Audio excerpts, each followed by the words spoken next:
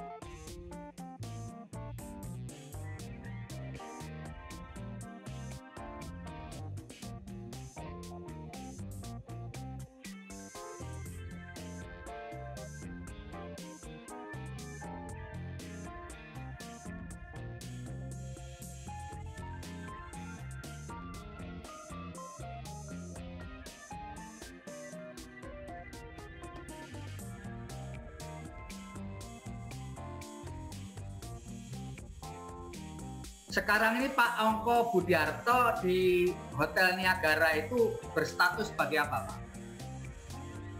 Saya sekarang statusnya ya sebagai GM-nya aja, Pak. Oh, GM ya.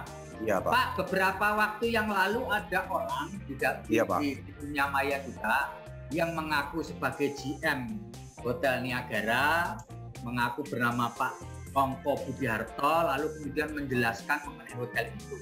Apakah orang itu Bapak? Bukan, Pak. Jadi gini, yang ngaku namanya Ongko Budihartanto sebagai GM-nya itu, ya, ternyata itu kemarin kami telusuri, Pak, siapa kan. Nah, ya, kebetulan yang adik saya yang dipakai namanya itu, dia telusurin semua, akhirnya ketahuan yang ngaku itu namanya Ferdian, Pak. Ya. Ferdian, dia buat itu untuk tugas kuliah, Pak. Jadi Ferdian itu sebenarnya bukan GM-nya Hotel Niagara, bukan, ya, Pak? Iya, bukan. Dia punya temen tuh tugas kuliah. Nah, ya, dia disuruh jadi GM-nya gitu, Pak. Oh, jadi ya, yang tugas kuliah itu bukan Ferdi itu, bukan? Bukan, Pak, temennya adiknya.